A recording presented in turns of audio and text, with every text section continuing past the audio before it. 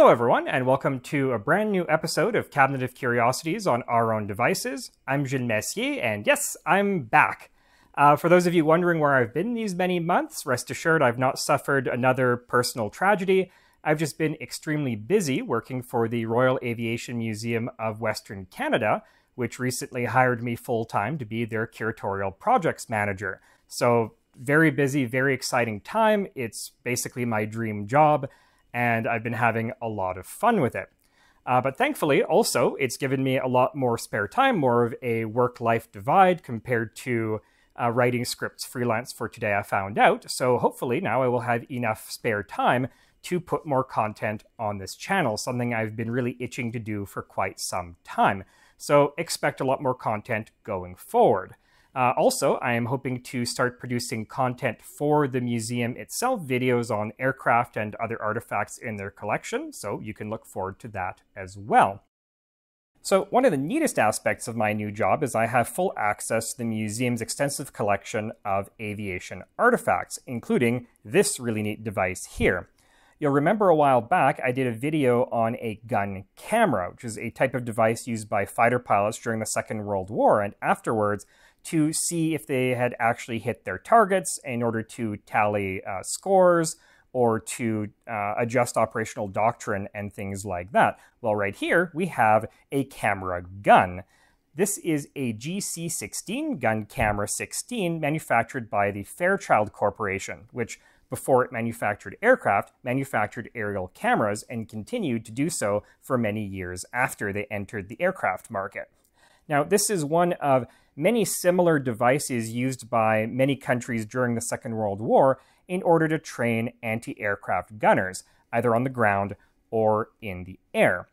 Now, shooting down a fast-moving aircraft is not a trivial skill to learn. If you've ever done trap and skeet or hunted ducks or geese or things like that, you'll know that when shooting at a fast-moving target, you have to lead the target. You have to shoot in front of it at where it's going to be when the bullet arrives, rather than at where it is right now. Otherwise, your bullet will go to where the target is right now and go right behind it.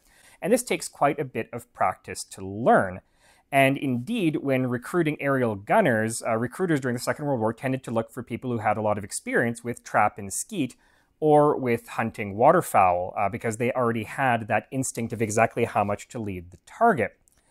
Now, in the 1930s and 1940s, the standard way of training aerial gunners was to use something called a target drogue, which was basically a big windsock that was towed behind an aircraft. And either aerial gunners in a training aircraft twin engine simulating a bomber, or fighter pilots would shoot at the target drogue. And sometimes they had paint-covered bullets with a different color for each gunner to see who actually hit the target and how many times. But there were a number of disadvantages of this technique. Number one, these towing aircraft tended to be very slow and unmaneuverable. They traveled in straight lines, and this was not a great simulation of an enemy aircraft that's taking evasive action. Number two, you didn't get real-time feedback. You had to wait until you landed, and they unfurled the target drogue and counted the holes to see who hit and how many times. And then finally, there's the small matter of using live ammunition in the vicinity of a manned aircraft, never a safe proposition. And indeed, this problem is why some of the first mass-produced aerial drones were invented. And I actually have a video that I wrote for Today I Found Out on that subject that hopefully will be coming out any week now.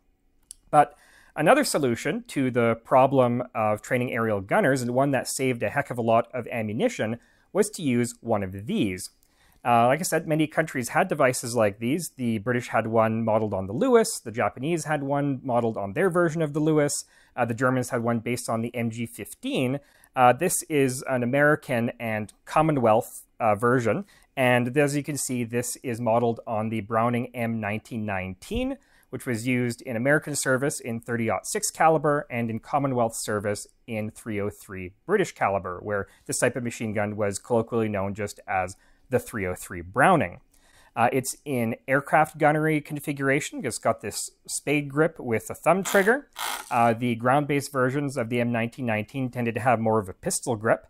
Although this was intended for mainly aircraft gunnery training, there are pictures of this being used on a ground tripod mount for use against low-flying aircraft.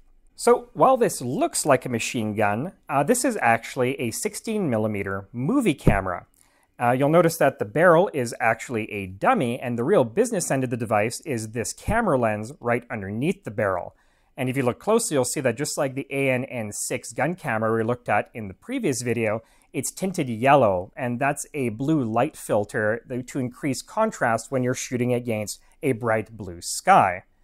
Now, the idea behind this is that every time you pull the trigger, this would take a short burst of film with crosshairs superimposed on it, and after a training session, you would land, you would develop the film, and the instructor could go through the film frame by frame and see if you were leading the target enough, if you were firing too long of bursts and wasting ammunition, and things like that. Seems pretty simple, but there are actually a couple of interesting design nuances that I'd really like to take a look at. So let's look a little bit closer at this. So the first thing to point out is we have the same style of mounting hardware as the regular M1919 machine gun. So this will fit on any mounts designed for that gun, really saves on logistics. We have, again, aircraft-style spade grip in the back with a thumb trigger. We have a ring and bead sight with a front post that is adjustable for elevation. On the side right here, we have a round counter. This counts down and tells you how much ammunition, aka film, you have left in the camera and when you've run out of ammunition. Now, if we pop open the top cover here, we'll see a big rectangular slot. This would have taken film cartridges, which would have contained 25 feet of 16mm film, and this recorded at 16 frames per second. Now this, it was powered by an internal battery, and you would actually swap that out by taking out this rear plug here.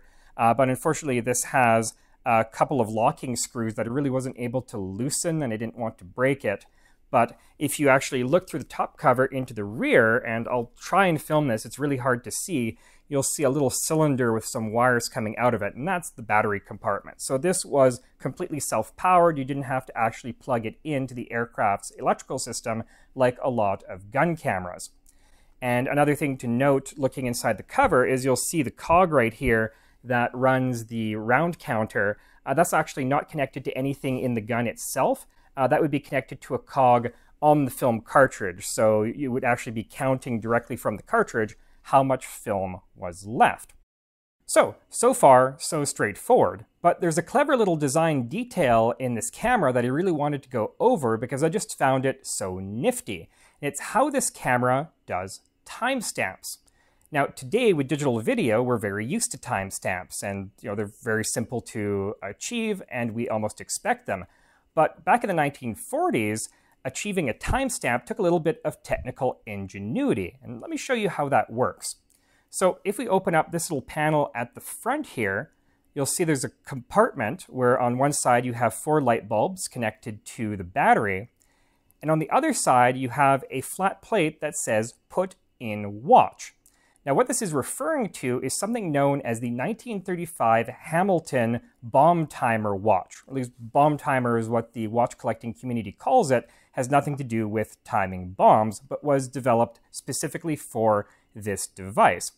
And what it was a little square bezel chronometer that you would slip in here, and there's a little prism, a little flip-up prism in here that projects the image of the watch onto the film. It bypasses the lens. And when you actually use this, when you push the trigger, it actually flips that prism up out of the way, and I'll show you that right now. Now, what that does is at the start of the burst, when you press the trigger, it's going to start the camera rolling while simultaneously flipping that prism out of the way. So it's going to project one frame of the watch face onto the film, and then the prism gets out of the way, and then light can pass straight through the lens onto the film, and then you're filming whatever you're shooting at. When you release the trigger, that prism is going to flip back, and it's going to project one frame of the watch onto the last frame of the film before the camera shuts down. So when you take the film out and develop it, what you're going to see is one frame of the watch, however many frames of the actual footage, how long your burst is, and then another frame of the watch, giving you a start and an end time, a timestamp. And this is useful for a number of reasons. Number one, you can see how long your burst actually was. The instructor can say whether you're wasting too much ammunition, not firing short enough bursts to conserve ammo. And also, if you have multiple gunners shooting at the same target, you can tell from the footage from each gun who actually hit the aircraft when.